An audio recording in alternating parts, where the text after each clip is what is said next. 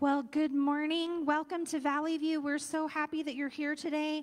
If it's your first time visiting with us, we just want to encourage you to fill out a visitor card at either entrance. There's also a small gift at the tables there for you, a journal, just to say thanks for joining us today. If you're joining us online, please leave a comment in the section below and just let us know that you're with us, worshiping with us today. Today is going to be a little bit different kind of service. It is our ministry fair day. I'm sure you noticed as you walked in, it looks a little different. There's tables around the back. Pastor Gavin will give us more information about that a little bit later. So that'll be exciting. Kids, pre-K through 5th grade, if you want to grab a worship bag, the kids are going to be joining us in here today. We don't want them to miss the ministry fair either.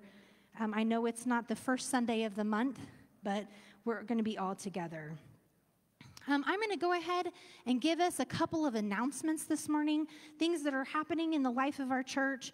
Next Sunday is our family picnic. Immediately following the service, we are going to meet out back. We're going to have fried chicken, potato salad, chips, watermelon. We have a snow cone truck coming. All of this is free. We are just wanting to have a time of fellowship, enjoy each other's company.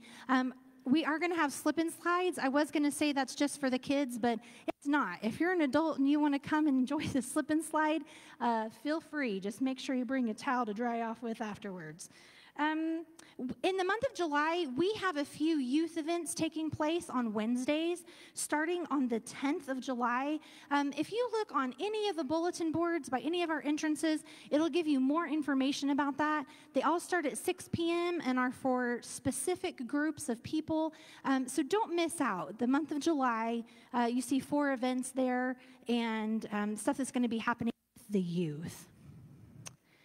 All right, I just want to invite you to prepare yourselves for a time of worship. I have a passage I want to read from 2 Corinthians chapter 5, verses 14 and 15. For Christ's love compels us, because we are convinced that one died for all, and therefore all died. And he died for all, that those who live should no longer live for themselves, but for him who died for them and was raised again. Praise be to God. Let's pray.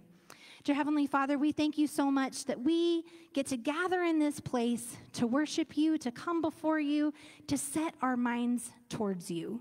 Prepare our hearts for all that you have in store for us today. We love you so much. In Jesus' name I pray, amen. I invite you to stand as we go into a time of worship.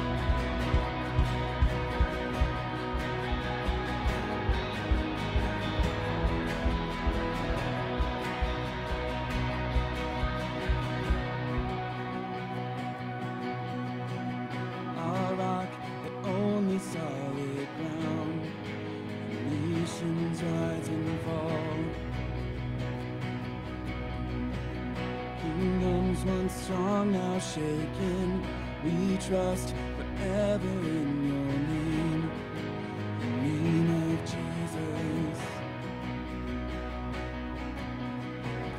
We trust the name of Jesus. You are the only King forever. Almighty God, we lift you higher. You are the only King forever, forevermore. You are victorious. You are the only King forever.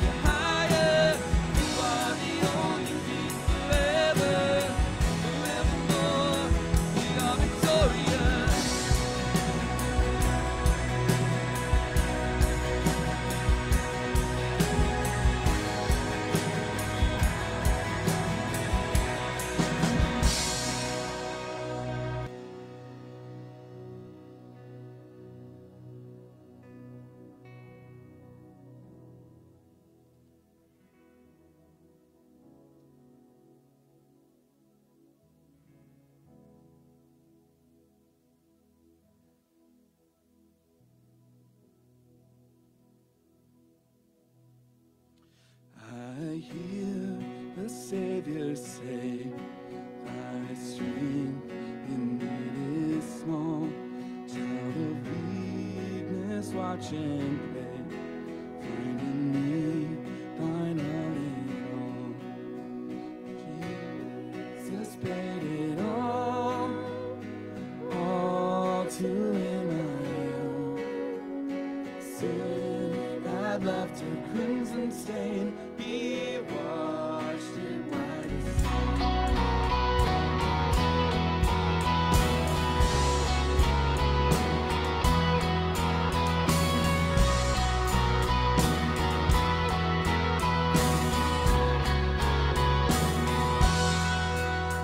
Lord, now indeed I find thy power in thine alone. And change the leper's spots and melt the hardest heart. Jesus paid it all to him I owe. Sin had left a crimson stain, he washed it white as snow.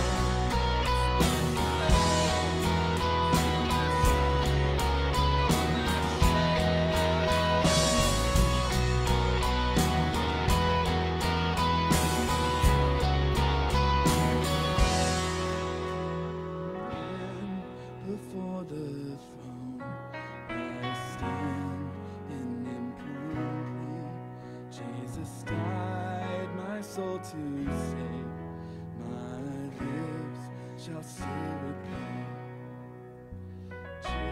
Jesus paid it all to him I owe. Sin had left a crimson stain, he washed it white as snow. Sin had left a crimson stain, he washed it white as snow. He washed it white as snow. He washed it white as snow.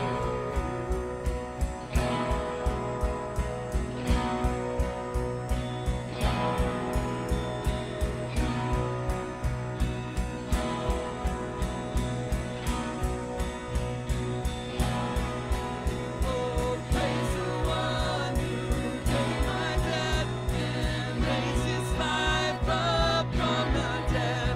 Oh, praise the one who paid my debt and raised his life up from the dead.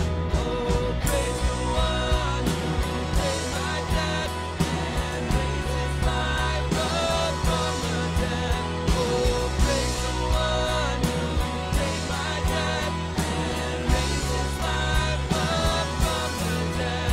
Oh, praise the one who paid my debt and raised his life up from the dead. Oh, praise the one who paid my debt and raised his life up from the dead.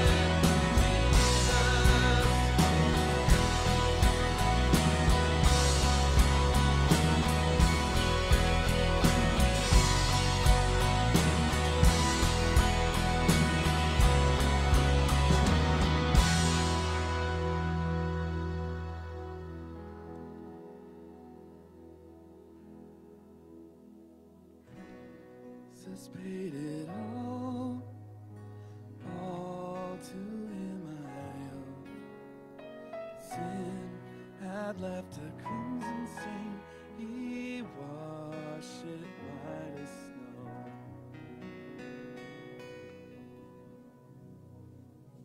Y'all may be seated this morning. Don't get used to it. We're just doing something different today. Give you a heads up on that.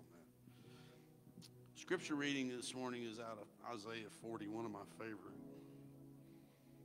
Speaks to us. It says, have you not known? Have you not heard? The Lord is an everlasting God, the creator of the ends of the earth. I love this. He does not faint or grow weary, and his understanding is unsearchable. Did you hear those words?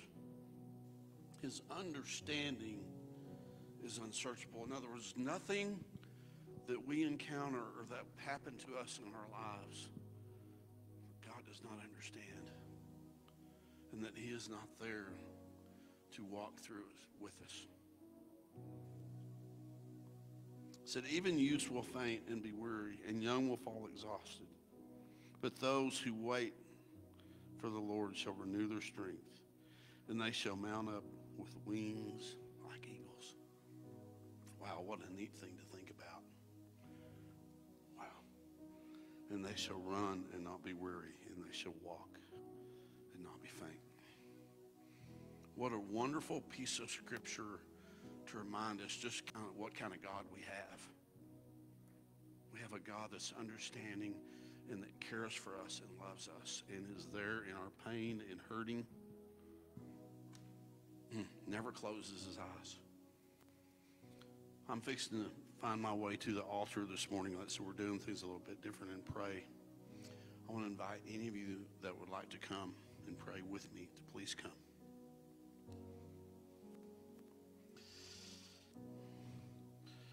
Father, we thank you that you're a God that is continually with us, the same yesterday, today, and tomorrow. Father, we want to lift up Stacy McNabb to you this morning. Lord, we know that her mom and dad are both having difficulties health-wise, and she feels very, very helpless in being able to help them. So, Lord, we pray that you will touch that situation. Father, also lift up John Kelly to you this morning. Brother John has some issues in memory. So, Lord, we pray that you will just touch him this morning. Let him feel your presence, Father. We also lift up Alan Booth to you today, Lord. Father, I just pray for relief for the pain that he has in his back. Also pray for doctors' eyes to be open on how to help him. Lord, we also lift up our brother Steve Kurtz this morning. Lord, he's been dealing with this cancer for a while. So, Father, we pray for new medicine, for things to happen. Lord, I just pray that you will heal him. But not only lift him up to you, but the family as well, Lord. Father, we also lift up our brother Dale Pierce to you this morning. And Lord, we know that he's suffering with leg pain and memory as well. So, Lord, we lift him up to you. Father, we also lift up our brother Jerry Emmel and Bobby Emmel to you this morning. Father, we see you working in his life. He was telling me earlier that he has some doctors that said he didn't need to come back and see them. They have dismissed him. And not because the medicine hasn't worked, but because it has. So, Lord, we praise you for that. We also lift up Richard Amberg to you this morning for healing. Father, we lift up Loretta Martin to you this morning for memory. Lord, from what I can see, she's doing well. We see you working in her life, Lord. So, Father, I pray that she will just continue to see that and to remember that you are the healer of all healers. Father, we also lift up Tommy Sharp to you this morning for breathing issues. Lord, we lift up Tyler Lane this morning. Lord, I pray that he's got some issues with some blood clots or what it may be in his brain. Lord, I pray that the right doctor will get a hold of him, Lord, and see what needs to be seen and do what needs to be done there. Father, we also lift up Linda Gaskell to you this morning. Lord, we know she has some balance issues and some strength. Lord, I pray that you will encourage her to do what needs to be done, Lord, to help that. Father, we also lift up Betty Gollyhue to you this morning, just for health issues in general. Father, I also want to lift up a friend of mine, Kurt Davis, this morning to you. He has suffered a stroke, and pretty severe stroke.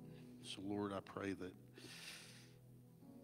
for one, that you will just reveal yourself to him, and, Lord, that you will heal him.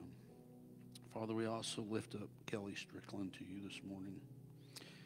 We know that she's had a procedure done on her legs for varicose veins so far. Lord, we pray for healing there And I think there's some other procedures that have to be done there. So, Lord, we pray for the pain to be minimal.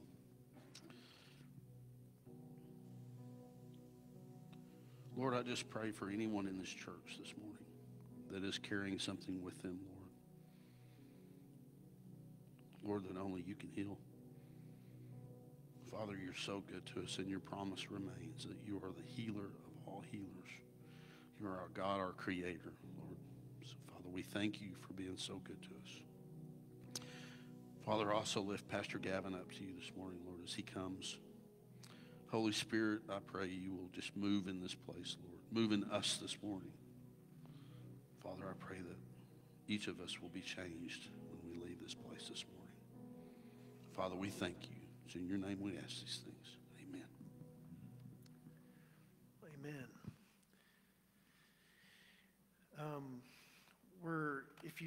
If you're with us for the first time today, or maybe for the first time in a long time, you'll notice that there's some tables up around. We'll get to that in a moment. We are in our stewardship series, and as a part of that, we talked about the first week about stewarding God's creation well and life in general well, and then we talked about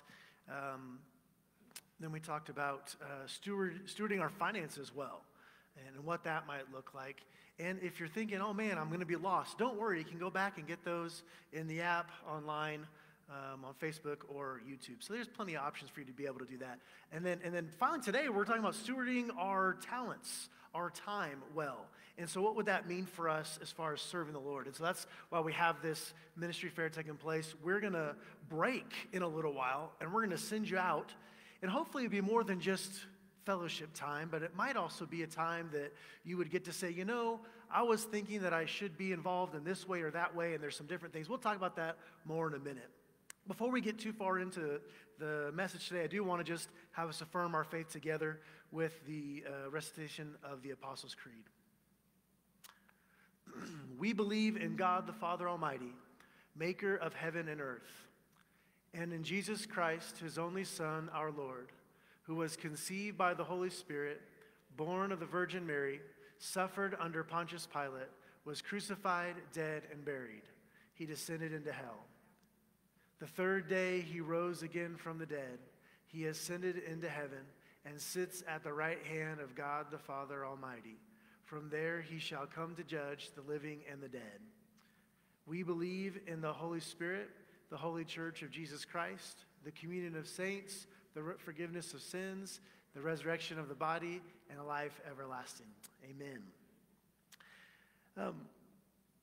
Speaking about service and what it's like to be a Christian who's not necessarily called to be a pastor, a Christian who's not necessarily called to be some sort of lay preacher or lay minister. So what does that mean for us as a part of God's kingdom? Well, one example that I've heard over and over again is like kids' sports teams. And the interesting thing about kids' sports is if you put a kid in sports at 5 years old, or that's about the age they're able to go in, you put them in at 5 years old, and they have this rule: every kid must play. And so that's the kind of the neat thing. Every kid gets to play, but then every kid must play. And I remember a couple years ago, there was one of our kids, I think maybe a second grader, didn't have a coach for their soccer team. And I was like, I'll go do this. And they had a rule: everybody plays. Everybody. And I remember thinking, boy, I sure wish I didn't have to put this kid in. They're second graders, so I mean, it was fine. But I remember thinking, yeah, every kid needs to get in. And so I would be running around. Basically, I'm not a coach at this point for these second graders. I'm a timekeeper. Spend 6 minutes, hey, you out, you in, and making sure everybody gets in. But you know, here's the problem. As you move up and you get a little bit older and things get a little bit more competitive, you move from all play into a new invention. And this new invention is called bench. You've heard of the bench? So when the bench is there, you have the players who play a lot, and you have the players who they're on the bench. But they get to come in, right? Because the good players are going to get a little tired. They're going to need, substitutions, and they're going to need, to get maybe someone gets injured or something, or maybe, somebody's gone that day, and one of the bench players gets to go out on the field, and it's great. And then you get to eventually, if you get to maybe the highest levels of high school, but certainly into college and professional, where really only the best of the best get to play. And so you can be a player who goes, I had a friend who went to Texas Tech and never stepped foot on the field one time. He was on the football team for 5 years. He never got on the field once because he wasn't the best of the best, but he was on the team. And so he sat there every game like this, never went on. I believe he was the third string kicker. Kickers don't really get injured too often, so he just sat there. And that's what he did on the team. And at the end he said, well, I had a good time, but didn't really feel like I was a player. And unfortunately, this is how sometimes a church is. We're a group of people who were happy sending just a few people out to be involved in this ministry or that ministry. We have our pastor or a youth pastor, children's pastor. Maybe we have some sort of other associate pastor. And if it's a big church, you could even have 30 pastors or 30 paid staff on your list, and it's a church of 5,000 people. And wow, look at all these people. 30 whole people are out there doing ministry. But the success of the church, and not just a local church, but the success of the ministry of the church that's handed over to us by Jesus Christ depends not on a system where we choose our 1% to go out and minister, but rather it needs a system where we say everybody plays. There's no bench players. There are no bench players in the kingdom of heaven. And so what does it mean for us to all participate? So as opposed to sports teams, we might also think about this as a village. And one thing that I always appreciated about villages in Congo, I'd be walking through and you'd see everybody was busy all the time except for, I'll qualify that and say, there's different times of your life where that changes. But a village thrives on communal work. So even the children have their jobs that they do. And we would see children walking around selling eggs, carrying this big stack of boiled eggs on top of their head. And you're thinking, man, I sure hope they don't drop those. And they're walking around the village because what they know is someone else is going to be walking by, or you go by someone's front door and they say, man, I need a few eggs. And you're going to buy some eggs, and you're going to eat those, and they're ready for you. It's fast food, Congolese style. So even the kids have their purpose, and the women, maybe the teenagers are doing gathering water, sweeping. The men are out working in the fields. And then you even have the elders, the community elders, who these are the ones where I smiled. These guys sit on their front porch all day. They've done their work. Their backs are hard. And nobody says these men are lazy. No one says these guys aren't doing their job. What they say is their job has changed. They were children who mostly got to play, but maybe sold eggs and did some other small things. They rustled up the chickens when they got too far away or whatever. And then they grew up and they became strong men or women, and they did the hard work in the fields and that labor and carrying produce to town. But eventually they get to the point where they can't do that work, and so they become the wisdom of the community. They become the story keepers of the community. They become the encouragers of the community. And so their work changes as you go through. And so instead of a system where we think maybe we have a CEO, and our CEO has a board, and those are the people who are in charge of the ministry of the kingdom of heaven, I think it's probably much more like a chief system, where even though you think there's a chief, there's a series of elders who come together, and they all work for the betterment of the community. And so there's no notes today. I just knew that it's going to be a little bit different for us, and we're about to break and send you out to your different places, and we'll talk more about that in just a moment. But I want you to know, I still have this big idea for you to keep in mind. The church is not a sports team. It is a village. We are all meant to participate in the creative and restorative work of the kingdom of heaven. So you don't ever retire from your relationship with the Lord. And if you can't retire from a relationship with the Lord, you don't ever get to the point where you say, well, I don't need to pray anymore, right? I've prayed a bunch. The Lord's tired of hearing me pray, so I'm not going to pray anymore. You'd never say that. You'd never say that. And if praying is a significant part of our faith, then serving the Lord is also a significant part of our faith. It's equally important. So if you can't retire from your prayer side or your spiritual discipline side or reading the Bible side, then you also can't retire from your service side. That's something you also can't retire from. However, your service is probably going to change throughout the years. You might be a kid playing tag here after church, and one day you might be a pastor. You might be a Sunday school teacher. You might be making meals on Wednesday nights. Who knows? We've spoken about, I've tried to keep this on the forefront of our minds. We've mentioned that as we're following Christ together as a faith community, we recognize that there's a spiritual side to how we should be growing. And so in our three-tiered or we'll say three-tier process of being a faithful disciple of Jesus Christ. One is that we would have spiritual growth. We come to church, we hopefully maybe do a Bible study or join a small group or something like that, and that's our spiritual side. And so much of us just end with it like that. But I would also say that it's significant for us to be in fellowship together, to have those times of community, to have those times when we're just learning to do life together, and that teaches us about loving someone who is not a blood relative of mine, and yet I love this person. I sacrifice for this person. When they weep, I weep. When they're happy, I'm happy.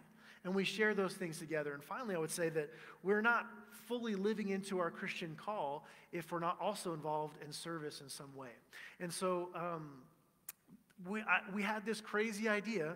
What if we put all the ministries, and these aren't all the ministries, I say these are the majority. What if we put those right out in front of people and said, hey, these are everything that we need, this is everything that's going on, and give you a chance to participate in that. And so that's what this ministry fair has come out of, or what birthed this ministry fair. And some people said, I have never heard of a church doing that. Me neither. I've never heard of a church doing that either. And we tried to make this morning feel like regular church, but now we're going to pause from that. So if you're following along online, whether today live right now, or if you're doing that, in a few days or weeks from now, I would encourage you to go to vvnaz.org and see if you can find any more information about what's going on and pray about how the Lord might move you. So with that said, I have a slide for you that has kind of our ministry fair tables. So facing this way, there's tables all the way around like this. So the first one is a youth table. Then you have what we're calling compassion, just because it's shorter than saying food pantry, clothing boutique, and garden ministry. But that's in that second table there. Discipleship back in this corner. If you're thinking about joining a small group, if you've never, or joining a Sunday school class, or even if you're thinking of, there's not a Sunday school class for me, and maybe I would like to be a part of starting one or a small group or something like that. That would be the place to go to. Or if you're thinking, there's a class that I feel like I could teach, even if it was for 1 6-week period. If that's you, go to the discipleship table. We have the worship table again, which would include if you feel led to be a person who would sing or play an instrument, or if you would be someone who'd be willing to sit in the back and go through slides and help with the sound and things like that, that's your table over there. This one is the maintenance team table. Everyone wants to be on the maintenance team.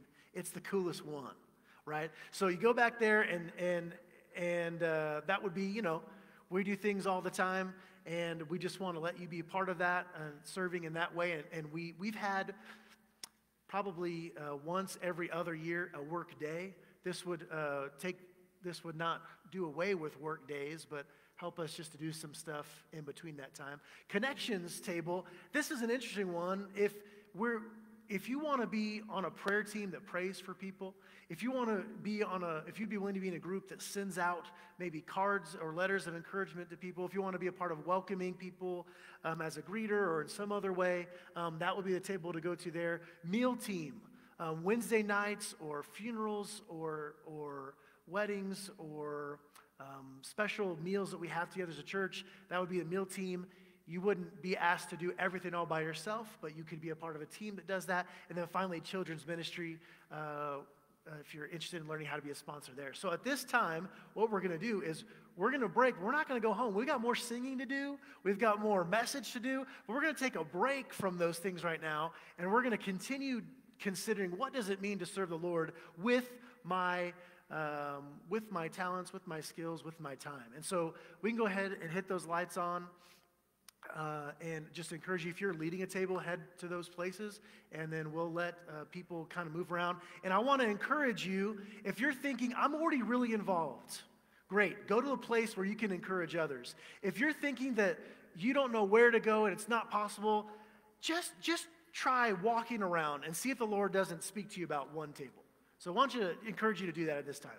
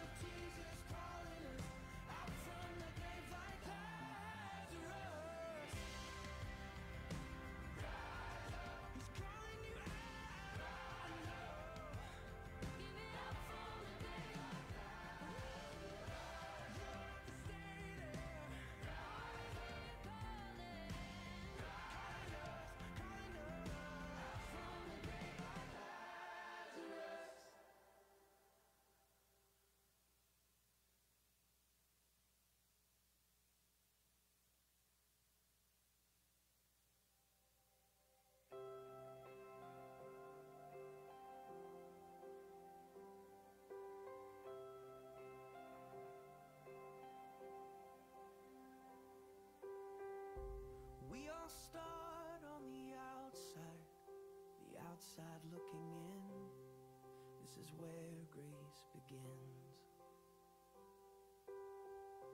We were hungry, we were thirsty, with nothing left to give. Oh, the shape that we were in. And just when all hope seemed lost, love opened the door for us. He said, come to the table. Come join the sinners who have been redeemed. Take your place beside the Savior.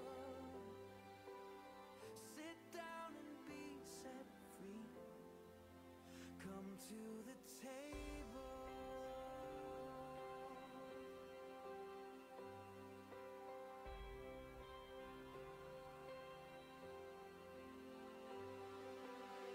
Come meet this motley crew of misfits, these liars and these thieves.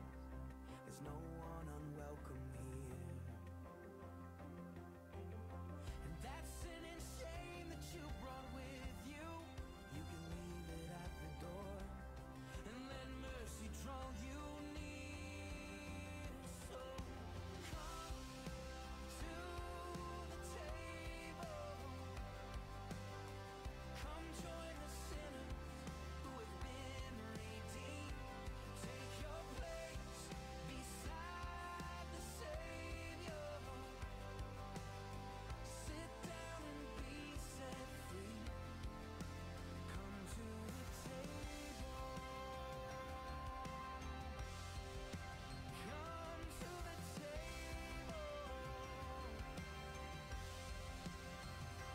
To the thief and to the doubter, to the hero and the coward, to the prisoner and the soldier, to the young and to the older, all who hunger, all who thirst, all the last and all the first, all the paupers and the princes, all who fail, you've been forgiven, all who dream and all who suffer, all who loved and lost another, all the chained and all the free, all who follow, all who lead, anyone who's been let down, all the lost who have been found, all who've been labeled right or wrong, to everyone who hears this song.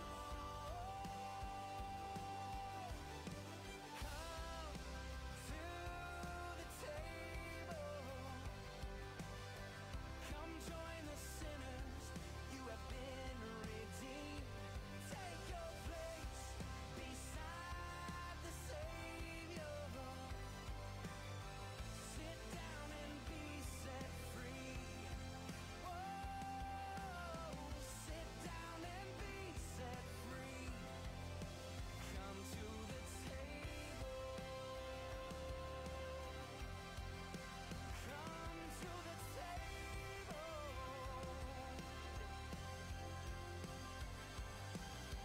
Sit down and be set free. Come to the table.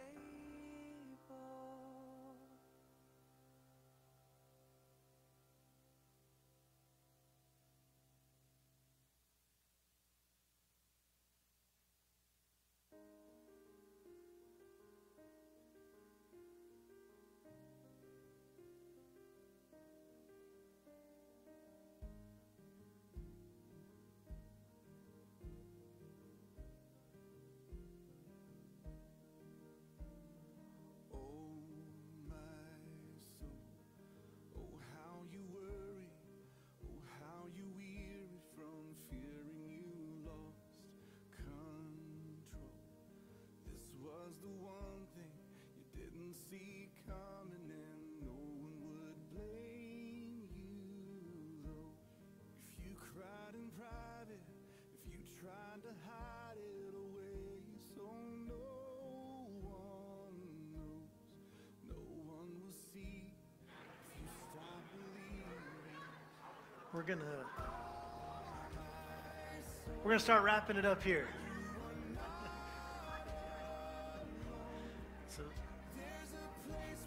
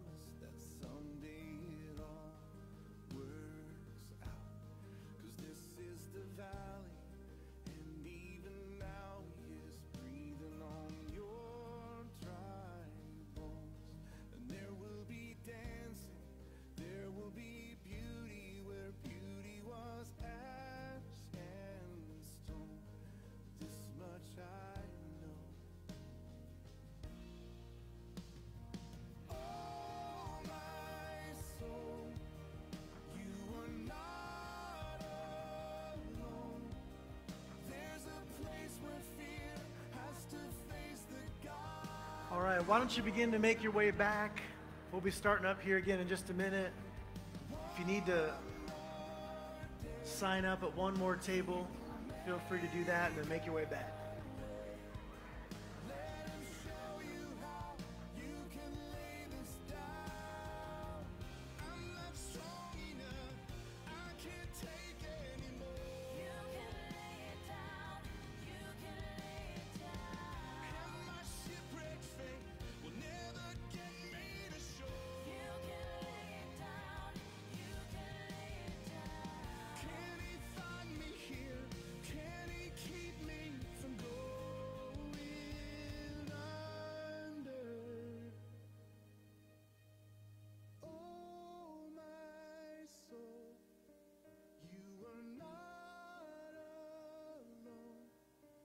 There's a place where fear has to face the God you know. One more day, He will make a way. Let Him show you how you can lay this down.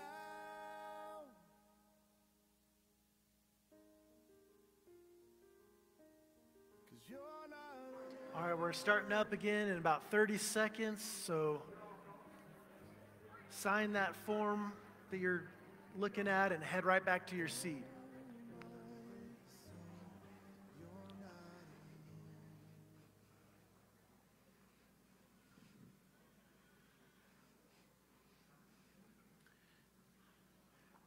Come set your rule and reign in our hearts and You got it. increase in us. All right, let me just invite you to make your way back to your seats now, and I just want to remind us, kind of the thought or the big idea for the message today is that we don't want to be on a sports team per se. The church rather is a village, and so with that in mind, I want to read to us from Luke chapter 10, verses 1 through 9. Luke chapter 10, verses 1 through 9. After this, the Lord appointed 72 others and sent them on ahead of him in pairs to every town and place where he himself intended to go. He said to them, "The harvest is plentiful, but the laborers are few. Therefore, ask the Lord of the harvest to send out laborers into his harvest. Go on your way. I'm sending you out like lambs into the midst of wolves. Carry no purse, no bag, no sandals, and greet no one on the road. Whatever house you enter, first say, 'Peace to this house.' And if a person of peace is there, your peace will rest on that person. But if not, it will return to you. Remain in that same house, eating and drinking whatever they provide, for the laborer deserves to be paid. Do not move about from house to house. Whenever you enter a town and its people welcome you, eat what is set before you. Cure the sick who are there, and say to them, 'The kingdom of God has come near.'" And this is the word of the Lord for God's people this morning. You know, I love this passage. Specifically Luke 10, verse 2 used to be my big missionary passage. The harvest is plentiful, but the workers are few. Therefore, pray to the Lord of the harvest that he may send out workers into his harvest fields. That's the NIV translation. That's the one I have memorized. But I would travel all over the country, and I would speak in church after church, and I would tell them the same thing, that God is sending out people into the harvest fields. And they would always tell me, "Well, I can't go to Africa like you do." And I said, "That's fine. You don't have to go to Africa. You go next door. You go down the street. You go across town." And the hard thing for people was seeing themselves as one of God's laborers. I really discovered that was an issue.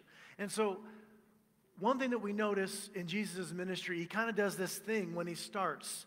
You notice when Jesus starts, he just starts walking around and he's like, "Hey, you're going to follow me." And he goes over here, "Oh, you guys like fishing? Yeah, well, I'm going to teach you how to really fish." So they come follow him. And he just kind of gathers this group. And everywhere they go, they're gathering people. But sometimes we imagine it stopped with 12. But what we know is that Jesus kind of traveled with a whole entourage of people. And so that's why when he first sends out the group, there was an inner 12, that's for sure. He sends out that group, and they go out, and they come back, and they report what happened.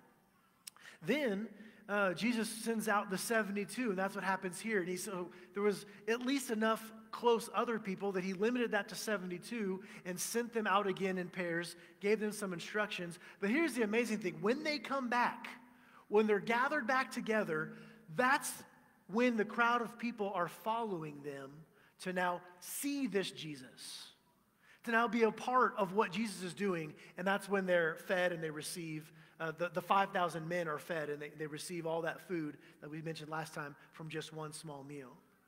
And so the point of you going out, or the point of you being in ministry, the point of giving of your time, of your giftings, of your strengths, the point of you doing that isn't just because I've got a Christian checklist and service is one of them. Check.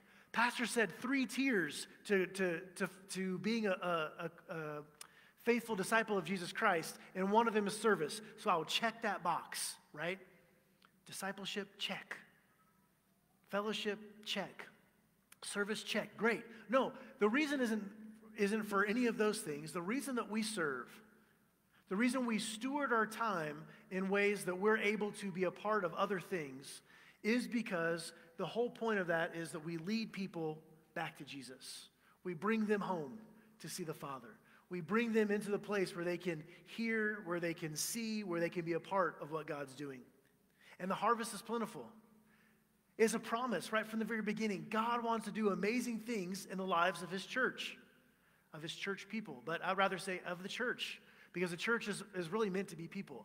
We speak about the church like a building all the time. It's something that we just can't help but do. But really, the Bible talks about the church, and that's the group of people that follow Christ. So the harvest is plentiful. We just need the workers. And that's not what I'm saying, but I could be the best pastor in the history of the world. I could be the best preacher. When I preached, you wept and you laughed and you thought deeply every single week. And it could be such that people would leave other churches and come to this church because I was so good at preaching. And I was the best pastor in every other way. And every time you saw me, you just said, oh, thank the Lord for our pastor. Even if it was true, best pastor in the world. It still would not be enough to excuse you of your responsibility to be a good steward of what God has given you. To use the giftings and the strengths and the talents the Lord has bestowed upon you. To use the time that the Lord has given you. You ever have a friend pass away or a family member and they say, man, they passed away too young. They still have lots of time. But what are we going to do with the time? Time's a blessing. I was telling somebody just this week about a friend I lost at 18 years old. I had him in my kindergarten class, and I had him in plenty of my 12th grade classes, one of my best friends ever, and he passed away. And every once in a while I would sit around and I would think, man, I've just had so much more time. He didn't get that much. So what am I going to do with it now? So here's the interesting thing. Throughout history, God used to speak through people he would appoint, leaders, judges, kings, prophets. And now the crazy thing is, you don't have to be a special, amazing person. God wants to speak to you. God wants to use you. Whoever you are, whatever your age is, whatever your experience is, whatever your income level is, whatever your nationality is, God wants to speak to you and use you because that is the vision of the church.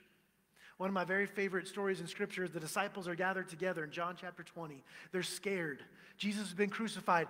They're coming after us, so the doors are locked. And Jesus appears in their midst. He breathes in their face, tells them to receive the Holy Spirit. And what happens because they receive the Spirit? They open the locked doors. They put their fear behind them, and they go out and begin to tell people the good news of Jesus Christ. There is a lot to say about what happens when we go. That's why Jesus says, okay, when you go into this house, you speak peace and you stay. And we could get into all of that, but I'm really focusing on the fact that Jesus sends a large group out and continues to send over and over again. But the idea is you don't join a service position for status. You don't join a service position because you want to gain wealth. That's why it says when you go to the first house. You wish peace upon that house. If that house receives you, then your peace will rest there. And peace is kind of a simple translation of the word shalom, which would have been the word that they were using. Wholeness, restoration, the presence of God. And so they wish that upon the house. But then you're meant to stay in that house. And sometimes you're thinking, I've had a visitor who came and wouldn't leave. But the idea here was you don't go into a house and then when you get a better offer, you go to the better offer. And then, now the mayor wants to have me in their house. Okay, now I'll go to the mayor's house. Ooh, now a congressperson or something like that. You know what I'm saying? So the idea was that you would stay in the first house you come to. And that, yes, you could eat in that home, but you're not going to receive anything else. Which is why you don't even carry a bag. You don't carry a purse. But rather, you go out and you go to the first place. And yes, we're sending you out like sheep amongst the wolves. We don't have time to get into what exactly that means. But if you get involved in ministry, and if you have been involved in ministry, you might have already experienced the fact that sometimes I went out and I thought everything was going to be happy and rainbows and sunshine, and instead, someone hurt my feelings. Something didn't go the way I expected it to. And that's the nature of being in the world. Hopefully, it's not the nature of ministering here in this local church, in this community of faith. But trust God to care for you. When you say, but if I give more time to this, what does that mean for these other things that I do or these other responsibilities? Will there even be time? Trust God to bless your time, that you would be able to get other things done, other commitments done that you need to, if you're willing to add these other areas of service. So the essential issue for us, picking up on this passage, and that it comes back to me over and over again, is the fact that we are sent. Jesus isn't a normal guy. Normally what we do is we get together and we say, we want to amass the biggest group that we can. We want to gather all these people and we bring them in and we sit here together and we just go on into glory together. Rather, what Jesus does, he says, I don't care about power. Let's send this group out. And a lot of these things, you might say, well, that's internal stuff. But youth ministry and children's ministry in particular have been one for us where people from our community who don't attend church anywhere have said, yeah, sure, we'll take free daycare. They might think of it as free daycare, but what we recognize is we get to be a part of teaching children and teens about Jesus, and they would have never got that before. And they get to go home, and they get to share that. I remember one time, we have time for this story. I remember one time, Jill and I were teaching a group of kids about Jesus in our neighborhood. And they would come once a week, and they would memorize scripture, and they would get a Bible lesson, and they would do a craft. It was like a one-day VBS, and we did this every week for about 6 months. And people from the community kept saying, we didn't want our children to go to a foreigner's house. But when they came back to us reciting scripture, when they came back to us behaving, we said, we'll just keep sending them there. We'll just keep sending them to your house. Wouldn't it be amazing if people said, we're not necessarily interested in coming to church, but we'll send you our kids. We'll send you our teenagers. We'll send you our young people. And they came home and witnessed to their families. Wouldn't that be amazing? The food pantry is one of those ways where we get to just be a part of blessing people, and the clothing boutique as well, and the gardening ministry goes on with that. We bring people into our church who would never come to a church. And sometimes, most of them come just right out the front here. But some of those people, that's their only interaction with a church. And somebody prays for them. Somebody cares about them. Somebody remembers their name. And that speaks a lot. Even if they never come in here, they still continue to go. Yes, there's other ministries like our worship ministry and certainly the discipleship ministry and the food and all the things that we're doing, the maintenance. All those things are involved somewhat in this place and out of this place. But it helps us be the best witnesses we can when we go and when we're sent. So the essential issue, again, is that we are called to go. We're called not to be a sports team where we sit back and say, this is our best one. Send them out. They're going to win for us. They're going to score the final point. They're going to win. Final point. It's like, I've never heard of sports before. But, final basket. They're going to throw that final basket and get a home run for us. I'm just struck by the fact that Jesus is talking to his followers. And what he's concerned about is the fact that there's too much blessing to go around. There's too much that needs to be done. I'm willing, I'm ready to bless you in amazing ways, but you have to go. Why doesn't the Lord just do it all himself? Why doesn't he just zap people's hearts and now I love you and I come to church? That's another discussion for why God doesn't force us to love him or force us to do things. But certainly, God chooses to work through us. As insignificant as we may feel, as weak as we may seem, as unskilled as we often claim that we are, God wants to work through us. So what will we do with the talents the Lord has given us? As we wrap up this stewardship series, and I probably could have done 6 or 8 weeks, I decided just to give you 3. So this is our last day of the stewardship series. But what will you do with your talents? Whether it's money, whether it's time, whether it's life, whether it's your gifts, what will you do with them? I'm reminded of another story where Jesus actually a parable Jesus tells, and he says a king goes away and he leaves his servants with some talents. And some have said, well, that's really specifically a part of a measure of money. And the debate's still out on that. But he leaves them with the talents, and some he leaves, one he leaves with 5, another he leaves with 2, another he leaves with 1. He says, don't worry, I'm going to come back one day. You know the story, right? And so when the king comes back, or the businessman, or however it is, and it's told several times in Scripture, so it'd be a little different each time. When he comes back, he collects his servants together, and he goes to the one with 5. He says, what have you done? The servant says 5, says, guess what? Don't worry, Lord. I took your 5. I worked hard. Here's 5 more. Take your 10, and the servants and that's what the servant says, and the master is like, oh man, good job. Come and enjoy being in my presence. The second one, he's like, yeah, hey, master, you gave me 2. I didn't have as much as that guy. I only had 2 instead of 5, but I still took the 2, and I worked hard, and here's 2 more, so take your 4, and the master welcomes him. Good job. You did what you're supposed to do.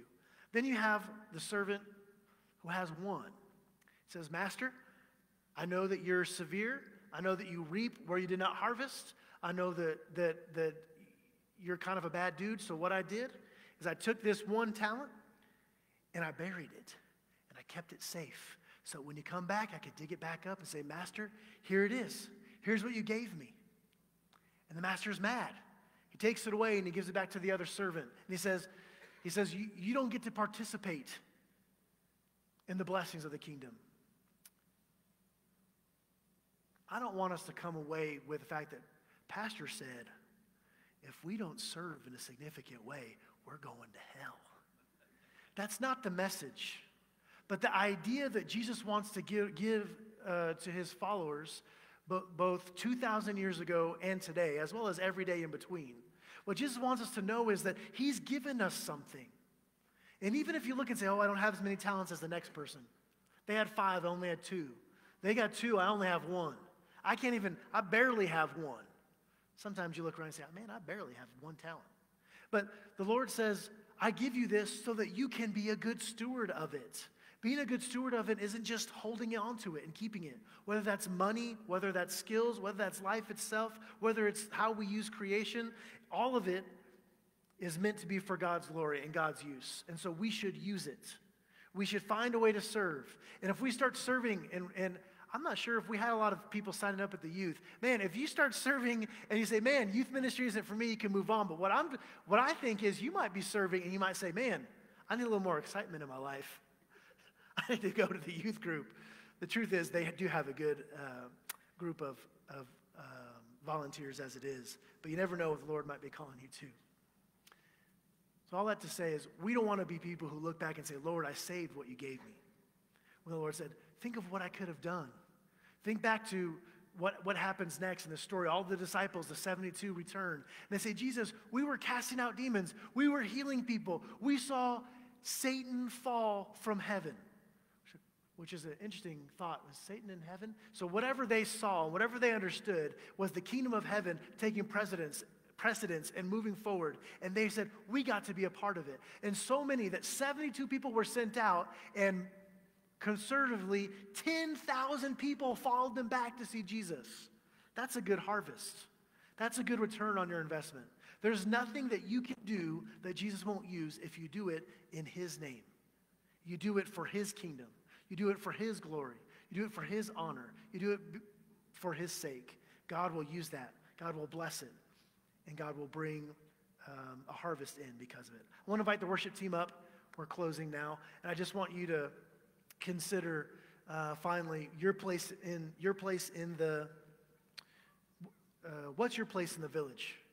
Are you a child kind of playing tag after church, enjoying yourself, occasionally running out and participating in other things? Are you a maturing Christian who says, yeah, I'm just learning kind of how to do some of these things, and the Lord wants me maybe to take on some more work right now? Are you somebody who's been working in one area and saying, you know, maybe my talents or my giftings, my strengths would be best used in another area? Or are you somebody who says, well, physically speaking, I can't do a lot of the things that we're talking about?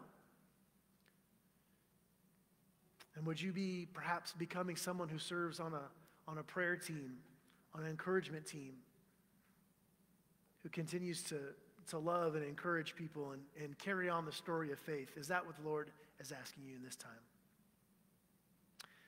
Just before our final song, let's pray that the Lord would help us and speak to us that we might use his gifts well. Father in heaven, we thank you that you trust us to be your stewards of your earth, your creation, all of the created order, the cosmos. Lord, we don't deserve it, we don't earn it, and yet you hand it over to us. So we pray, Lord, that not only we would be good stewards, we would use our time and our money wisely, that we would care well for creation and things that you have brought into existence. But Lord, we pray for that final vision of the new heaven and the new earth as a city coming together. A city, basically a village where everything works the way it should. Every member is involved in serving you and glorifying you. That's the image we have at the end of our recorded scripture. So we trust that if you've been speaking to our hearts, Lord, that you will help us carry it out into fulfillment. If you've been encouraging us or challenging us, Lord, that we wouldn't be afraid, but we would trust you. And Lord, again, we do this not because we necessarily want our church to grow, but we want people to know you better, to love you better, to serve you better. And so, Lord, as we give and as we gather and as we grow as a people, we just pray that that would be something that happens in our community because of how you used us. And whether you give us 5 talents or 2 talents or 1 talent, Lord, we pray that you make us faithful in using them in ways that glorify you. We trust all this in Jesus' name. Amen. Why don't you stand as we sing our final song together?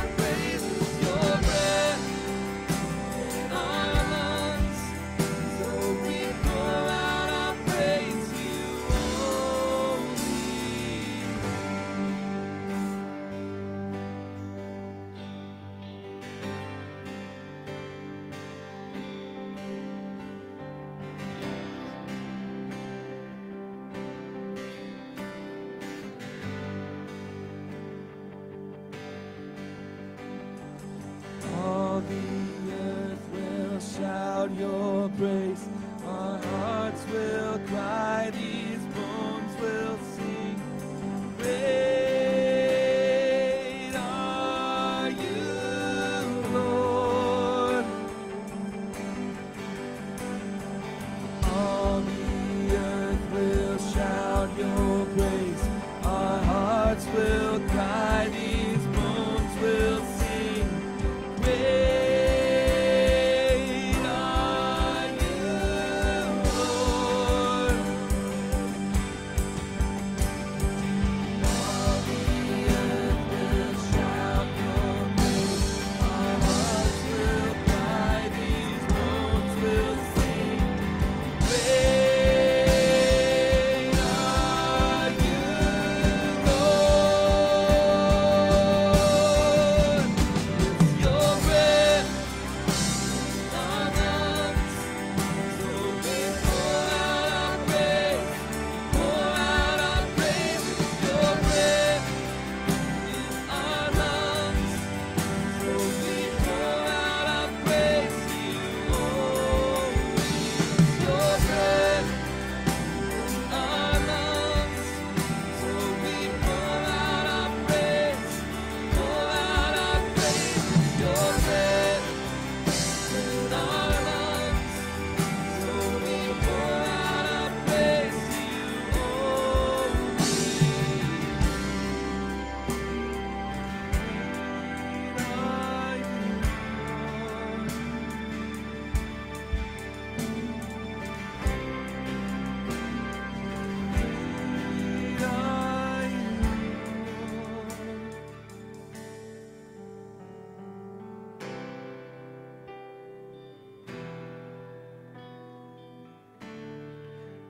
I invite you to open your hands and receive the benediction as you go this morning.